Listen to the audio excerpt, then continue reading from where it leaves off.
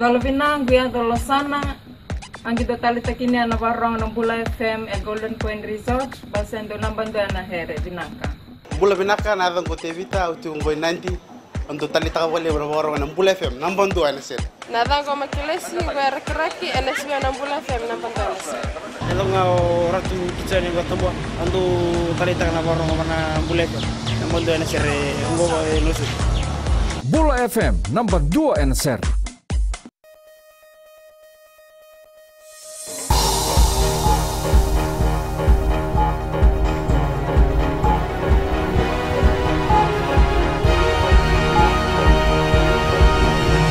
This is FBC News. I'm Jackie Spade. Tonight, antibiotic misuse becoming a major concern for the country. Israeli non-profit organization here to help Fijians affected by Cyclone Winston and more Fijians to take up employment in Australia.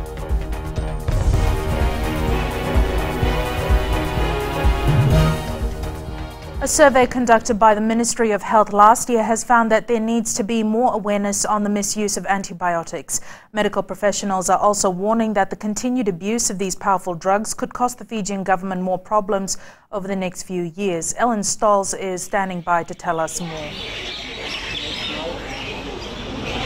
Yes, Jackie, today marks World Consumer Rights Day and the theme is Stop the Misuse of Antibiotics.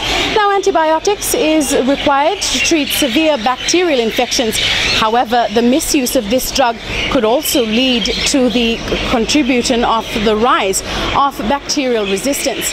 While it is common knowledge to most people that you shouldn't be sharing your medication or misusing drugs, health professionals at a press conference today also said that people are ill-informed of the provocations that these antibiotics do, and also they need to be more aware about the importance of taking their full course of medication. These same professionals have indicated that if the problem continues, the government could have more costs on their hands. Ministry of Health Chief Pharmacist Apolosi Vosanimbola says if people continue to misuse antibiotics, their body becomes resistant to the drug. The cost implications to the patients or to the government, for example. We will be buying very expensive antibiotics because all other conventional antibiotics are becoming resistant. He adds when more people are sick, this impacts productivity of the workforce in the country, in turn affecting the economy. Dr. John Fatiaki is the president of the Fiji College of General Practitioners. We can't overemphasize the importance of the development of antibiotics. Unfortunately, towards the end of the last century, on to say the beginning of this century, there's been a recognition, which has been stressed by a number of our speakers, of the development of resistance. Despite this, Fiji is taking steps to ensure that they have a plan to deal with this problem. World Health Organization Team Coordinator Pacific Health Systems, Dr. Kunhi Park, says Fiji is the only country in the Pacific region that has developed a national action plan for the antimicrobial resistant by 2017. This plan requires not only Ministry of Health and Medical Services effort, but also other ministries' support, because antimicrobial resistance is not only issue of the health sector, but a broad sector such as education, environment, and fishery, and consumers as well. With this year's theme being Stop Misuse of Antibiotics, the Health Ministry is hoping this will settle into the minds of consumers for the betterment of Fiji's future. Ellen Stolz, FBC News. An Israeli non-profit organization is in the country to help rebuild the lives of people in Vuma village on Ovalau Island. Israel Aid is a well-known volunteer group that provides life-saving disaster relief and long-term support around the world. Akusita Tale met the team and files this report. These are Israel Aid's team of professional medics, water, shelter, agriculture specialists, post-trauma experts and community mobilizers ready to leave for Vuma. The water situation, wash, and to see if Israelis' technologies and specialties can be leveraged in order to assist the situation in short-term recovery and long-term development programs. We'll try to fix the houses that damage, but then for the long run we're talking about building new houses, and this is of course according to the building codes and everything you have here. And same time, I want to search the area and see the opportunity of agriculture projects. The team will put together a plan after assessment to assist more than 100 people on Vuma. Make sure that the children are going to go back to school to any kind of educational frame, which means it's to take out the locals from the schools, which now is a shelter for them. We have also our psychologists and team members who have their expertise to come and assist with the rebuilding of the emotional state and strengthening of the communities along the way. FBC News visited Vuma last month, where 33 out of 37 houses were severely affected. Probably only 5 houses were, standing up after the cyclone. Some were few ground zero and a few were partly damaged.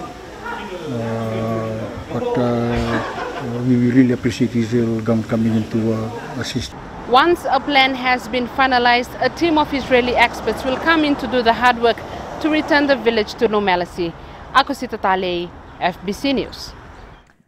More Fijians are expected to take up jobs in Australia under the Seasonal Workers Program, despite reports of some workers being paid less than $16 a week. Employment Minister Semi Koroi-Lavisau says an investigation into the allegations is now being carried out by the Australian authorities. Maggie Boyle with the story.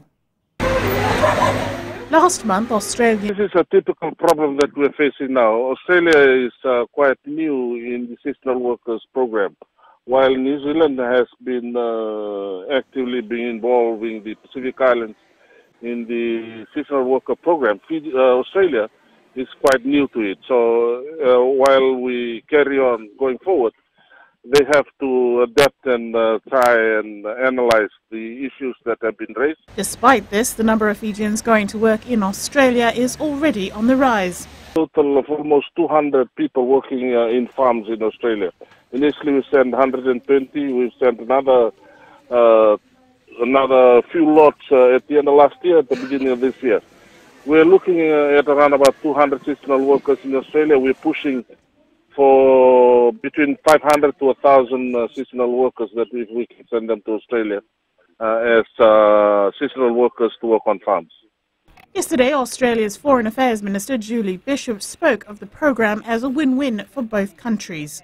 I discussed with Foreign Minister Kumbumbala the seasonal workers program. Australia has lifted the cap. We're delighted that a number of Fijian workers are taking part in the seasonal workers scheme, and this benefits both countries. Australia seeks workers in agriculture, in accommodation, in areas where we can't get local people to take the jobs, and the Fijian people get an opportunity to get work, to send remittances home and hopefully gain some skills. Koroi-Lavisau says the 13 Fijians involved in the incident remain in Australia. They've been placed with another contractor under the program. The minister adds once they receive the investigation report, a team from Fiji will be sent to Australia to assess the situation and make recommendations going forward. Maggie Boyle, FBC News. 28 bridges and crossings around the country need major repairs post-tropical cyclone Winston. Fiji Roads Authority Acting Maintenance Works Manager Aram Go says these works will take more than a year to complete. Ritika Pratap reports. Repairs to cyclone-damaged bridges and crossings is expected to take up to 3 years, and the Fiji Roads Authority needs additional manpower at all levels.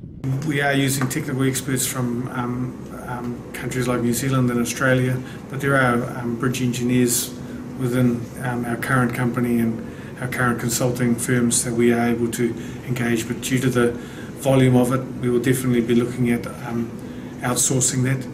Aram Ghosh says there will be no immediate repairs in the short term, but commuters will have to use alternative routes where damage has been severe. While we've given them all the temporary repairs for access, we are now going through a more structural design assessment, and then they will be given all the due design engineering to make sure that when they're repaired to a situation that provides future security. The repairs done at the moment are temporary in nature and can wash away with a good rain or a good heavy sea. Fiji Roads Authority has also identified 50 kilometers of coastal road on Ovalau Island, Koro, Vanuatu and Taveuni, which suffered severe damage due to storm surges during tropical cyclone Winston. Ritika Pratap, FBC News. The Education Ministry has confirmed that Term 1 school dates will end on April 29th next month. Education Minister Dr. Mahendra Reddy told FBC News there will only be a week of school break as schools were closed for a week after tropical cyclone Winston hit Fiji. Classes for the second term will resume on May 9th. Still to come on FBC News, cover exporters working hard to get industry back on feet.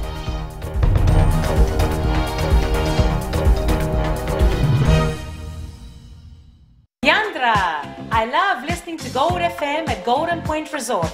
Gold FM, only the classic hits. Hola, my name is General from Rakiriki Village. I love listening to Gold FM, only the classic. I'm Moses from Valeu. I love listening to Gold FM, only the classic hits. My name is Marida Manako. I'm from Kandavu. I like listening to Gold FM, only the classic hits. My name is Tilipa from Tavor Town. I love listening to Gold FM, only the classic hits. Gold FM, only the classic hits.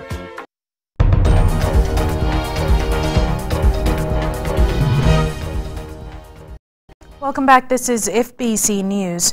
The cover export market has been hit hard by the impacts of tropical cyclone Winston, which ravaged the country 3 weeks ago. The Agriculture Ministry is now working around the clock to ensure the export of cover is back on track in the next few months. Sainiani Mboila has more.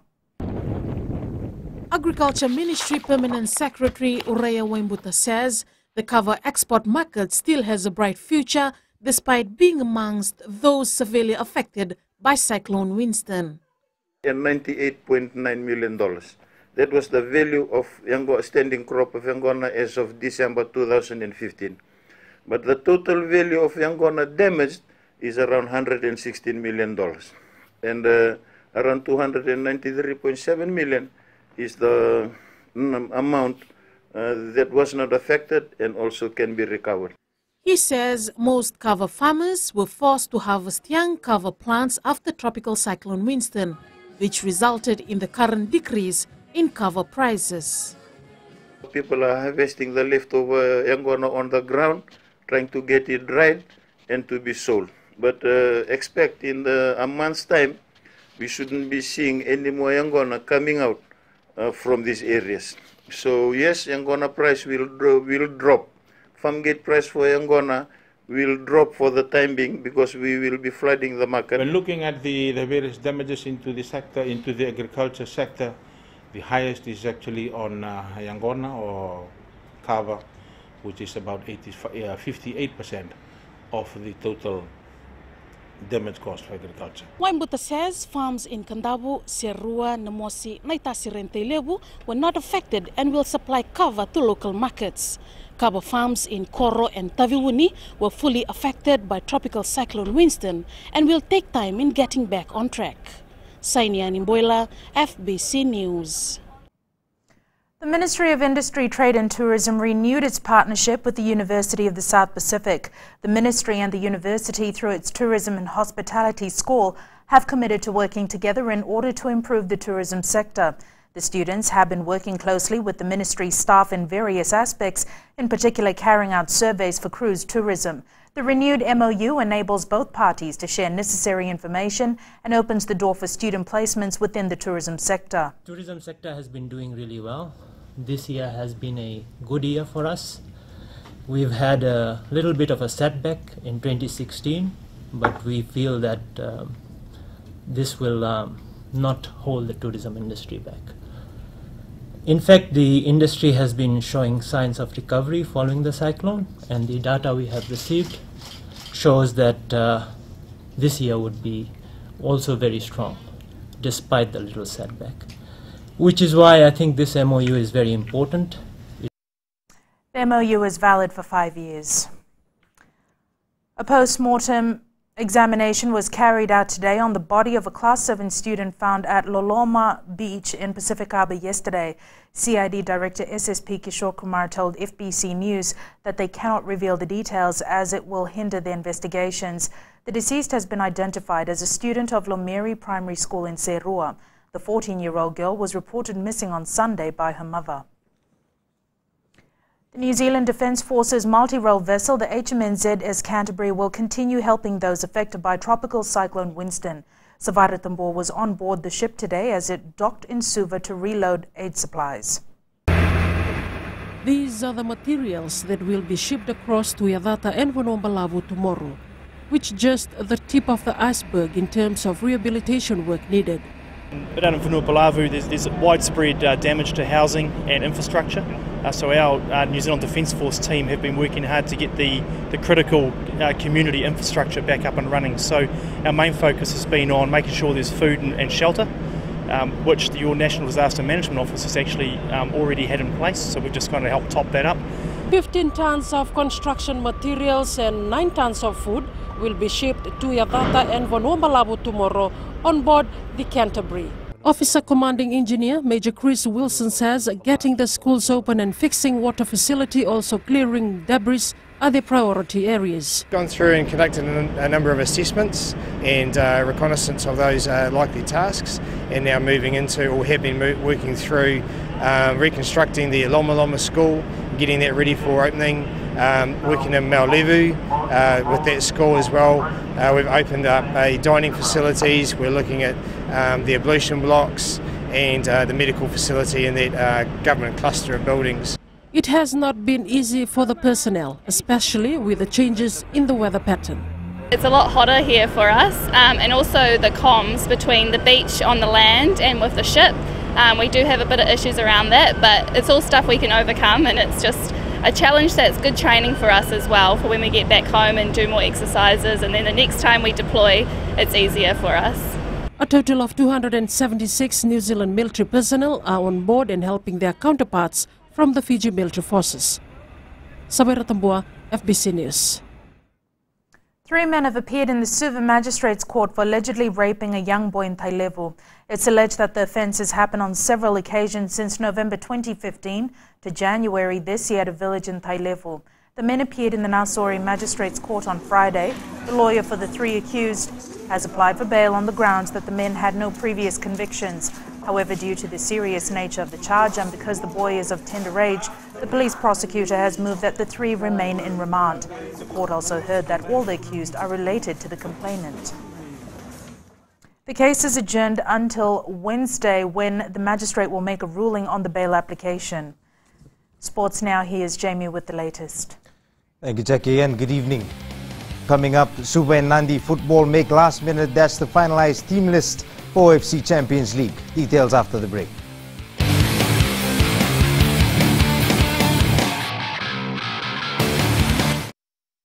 मैं हूँ रेहान खान कुरबो तालेबू के जैसे festival A grade है कुरबो में उसी तरह मिर्ची FM number 1 है कुरबो में एलिन लटका में मिर्ची एफएम को लॉक कर दिया जाए मिर्ची एफएम इट्स हॉट हम नकाशी से साइमान है हमारा फेस्टिवल जैसे नंबर 1 है वैसे मिर्ची एफएम नंबर 1 है माय नेम इज दिनेश हम नैंडी में काम करता है स्लीपिंग जायंट जिपलाइन में और मिर्ची FM is hot I like it मिर्ची FM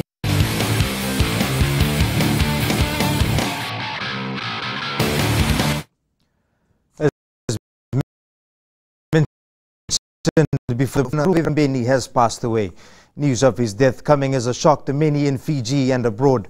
This afternoon, FBC Sports spoke to former teammate Moses Rauluni, who shared a few experiences with one of Fiji rugby's greatest sons. Vasnil Prasad reports. Yes, well, I only just heard this afternoon. It's as you said, very sad for the rugby community. Not just in Fiji but in New Zealand where he played, and England. So it's tough for me, and the boys, but I really feel sorry for the family. So.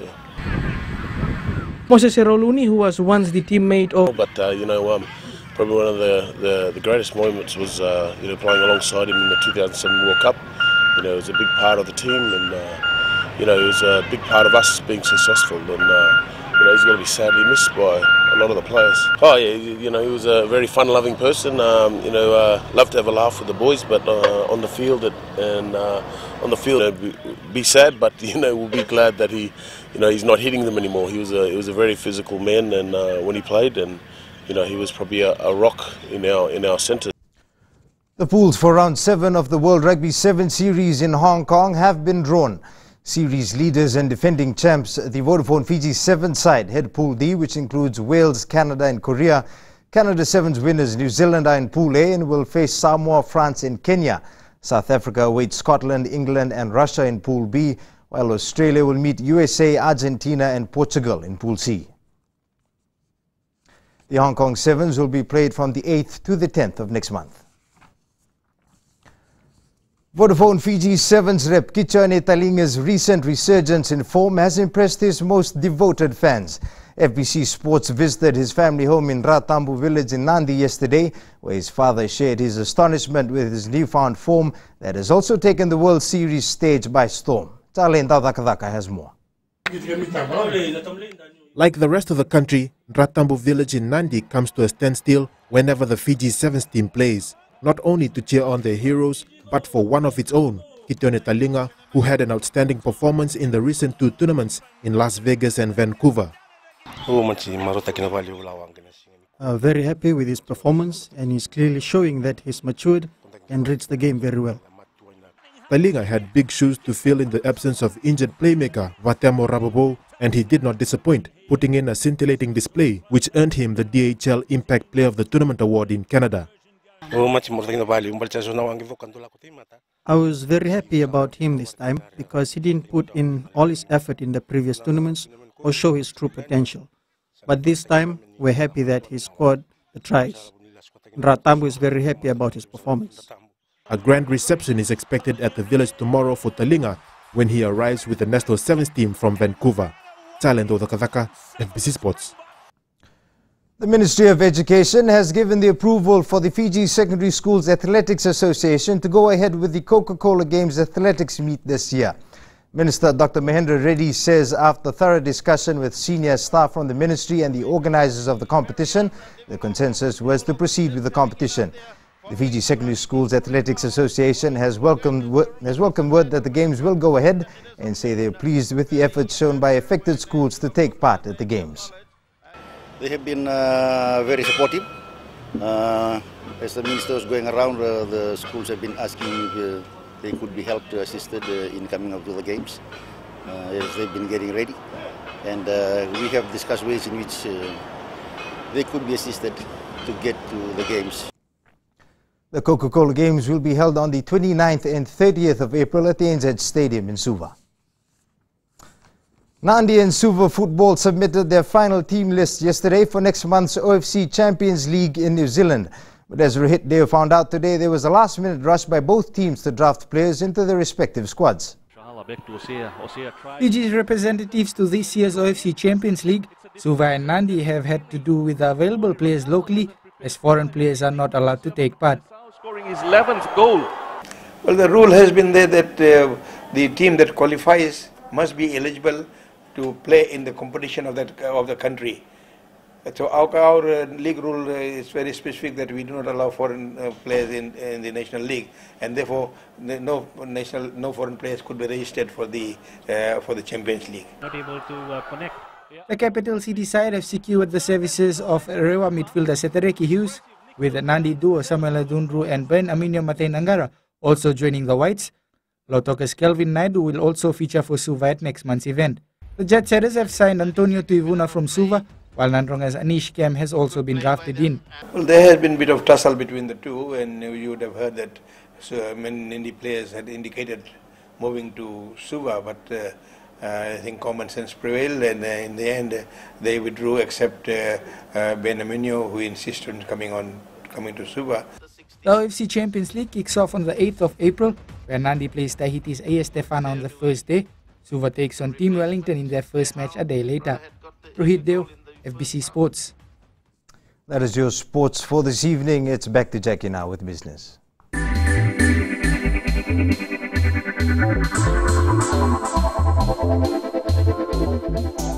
Fiji is Samsung's biggest market in the Pacific region. This was confirmed by Samsung's head of telecommunications, Stefan Lichi, while launching the new Samsung S7 and Samsung Edge phones in Suva last night. Lichi told FBC News the Korean-based multinational company has been working directly with the Fiji market for the past 4 years. Lichi adds they're aware of the stiff competition in the Fijian market. For us, so, the Fiji market's really, really important. We're finding lots of Fiji people are buying, the Samsung Galaxy S's and the S6s and the Edges. So there's lots of high-end phones that the Fiji market is consuming, which is really nice. So, with our business growing, we're thinking it's becoming more and more popular, and certainly feedback from Vodafone and where they wanted to go with their business. I think you'll see a lot more of Samsung coming in to Fiji, which is exciting.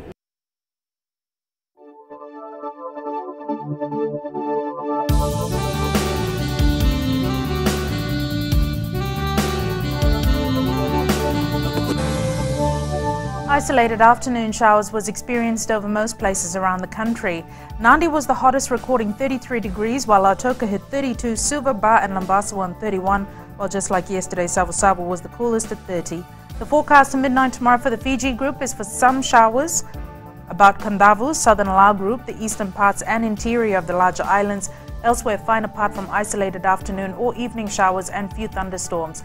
Outlook for Thursday will see occasional showers, heavy at times, isolated thunderstorms in some areas. Recapping the main stories for tonight, antibiotics misuse is becoming a major concern for the country, says authorities. The Israeli non-profit organization is here to help Fijians affected by Cyclone Winston and more Fijians to take up employment in Australia. For these stories and others, you can tune in daily to our sister radio station Gold FM. On to this week's poll question, we are asking you, are you happy with the current Fiji Sevens reps? To answer, visit our FBC website. Send us newsworthy pictures and videos on email citizenseyes@fbc.com.fj or share it with us via Facebook page FBC News. And if you're on Twitter, follow and tweet us your news tips at FBC_news or simply hashtag FBC News. You've been watching FBC News. I'm Jackie Spade. Bye for now.